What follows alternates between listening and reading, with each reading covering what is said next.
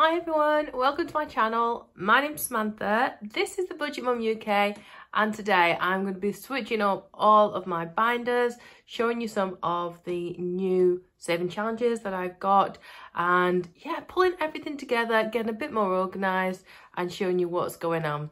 Come on in.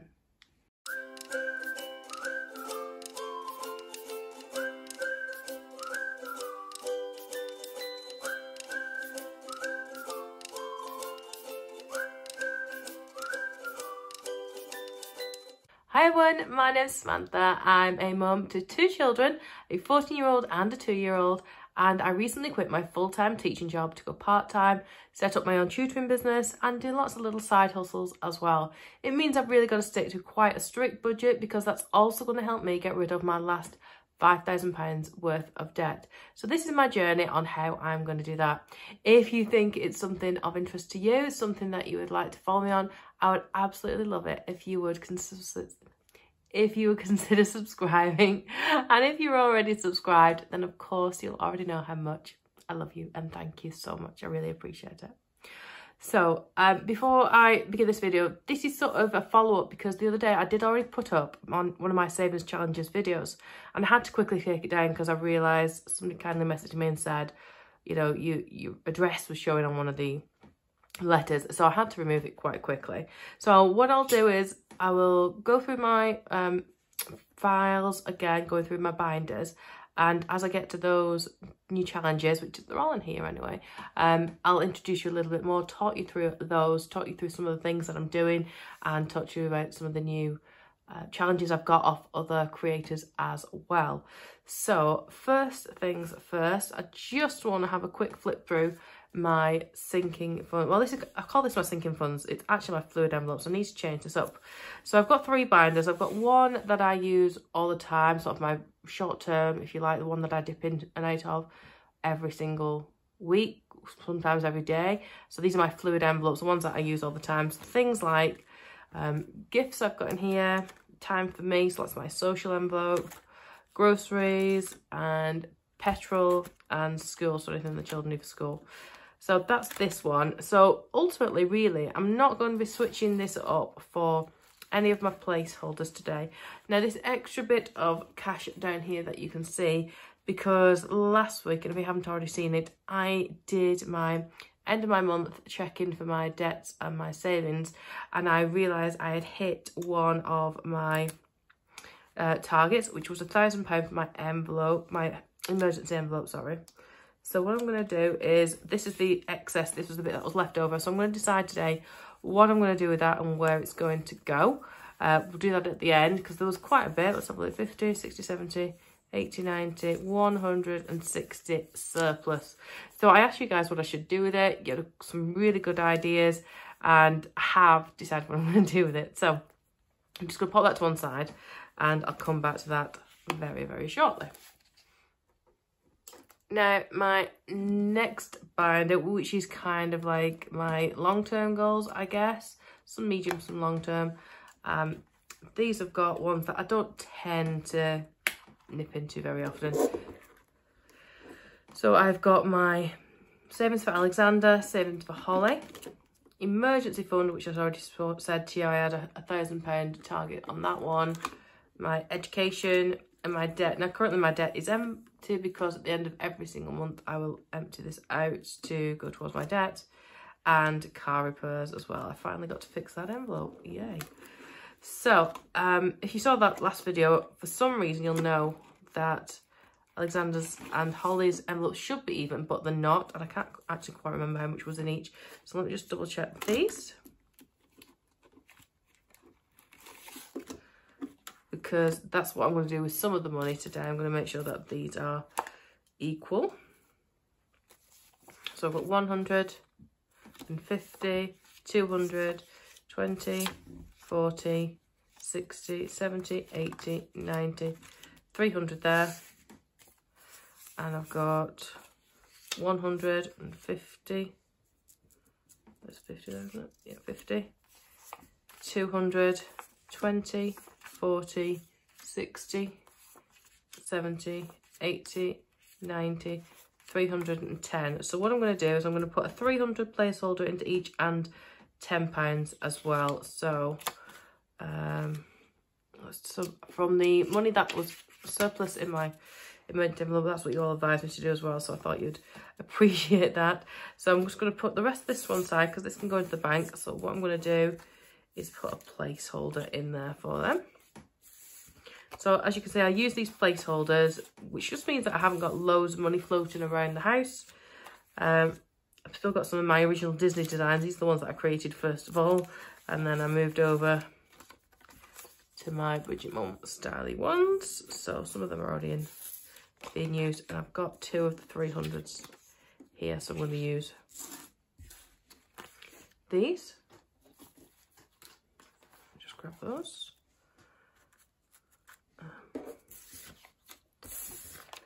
I just painted my nails before I turned the camera on, so I'm like trying, because that was a good idea, trying not to catch them. Without success, probably. So these have got a target, I think it was £500. So once I've hit that emergency, because I was throwing quite a lot of money at the emergency one, it means I can concentrate a bit more on the others. I have, and I'll show you in a second, in my challenge envelope, got like a sort of a mini emergency one as well. So we've got a couple of placeholders in this one. I've got 500, 600, 700 in placeholders. 20, 40, 60, 80, 800, 20, 40, 60, 80, 900, 1,000 there. So I can switch that up for a £1,000 placeholder, and the rest can go back into the bank.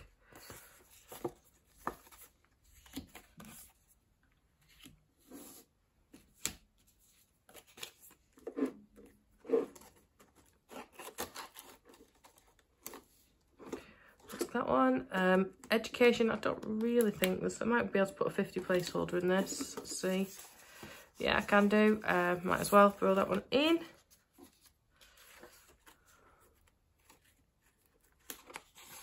That's there. So I've got 80 in there. Waiting to hear back off the university that I've applied to see if I've got into it. Deck, as I said, is empty. Car repairs. I can't remember which is in this one either.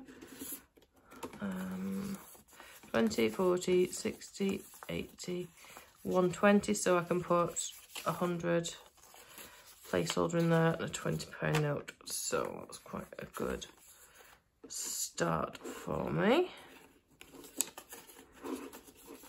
Just means that the binder's a bit lighter. I've not got loads of cash on premises. They can get a tiny bit of interest while it's in the regular bank. And yeah, everyone knows where everything's up to. So that's really, really good. Okay, so my final binder I'm going to have a look at is my Savings Challenges binder. Now, I've got a couple of these ones I want to show you first of all. So these ones I got off Paris V. These were downloadables. I got the Sweet 16 for Holly's 16th. Planning on taking it to New York. And I thought I would save towards my niece's Lysa when she turns 18 in July. So that's those two. I need to shrink them down because I hadn't realised they were in A4 when I printed them. So I'll shrink them down to A6 and make them fit into the binder. So that's okay. But I've got the wallets ready for them to go. So that's what that one's going to look like. Now, I call it my emergency fund. It's like a secondary rainy day fund. So I'm going to set this one up as well. I'm not sure yet what goal I'm going to give myself. Maybe I might make these £10 each or something like that, which would give me 50, 100, 150, 200, £250, which is all right, like a little bit of a contingency for my emergency.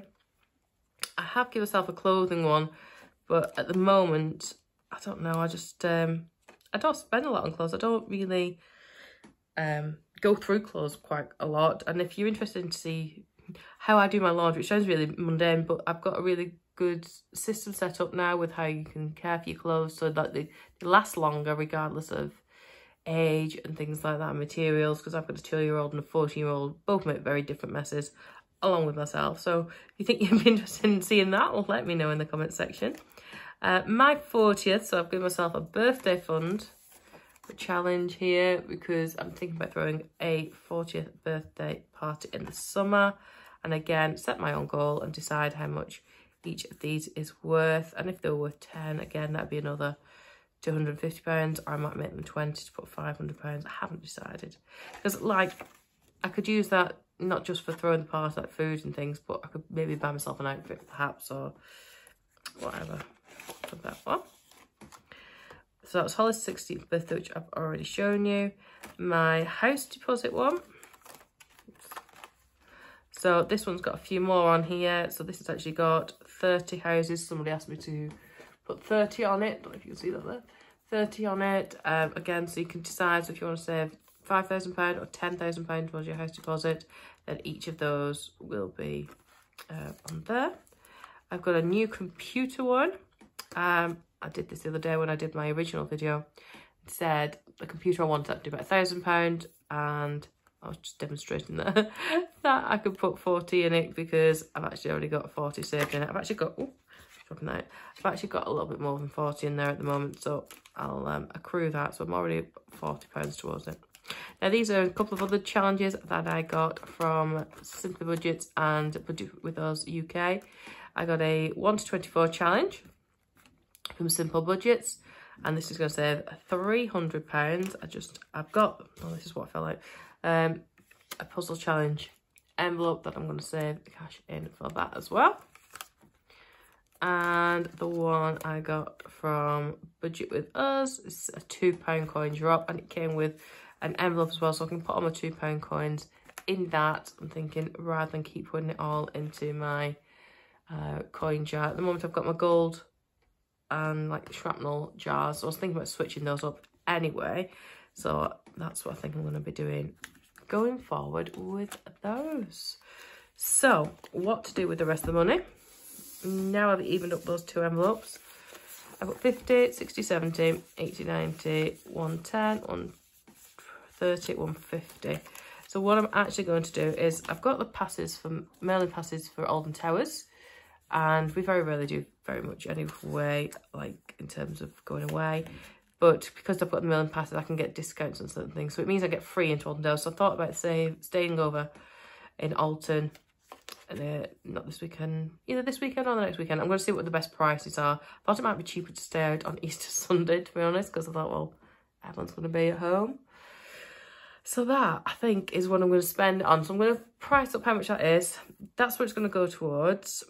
And if I put that into my sort of social envelope for now, time with me, because really that's what it is, isn't it? I've got some money in there anyway at the moment.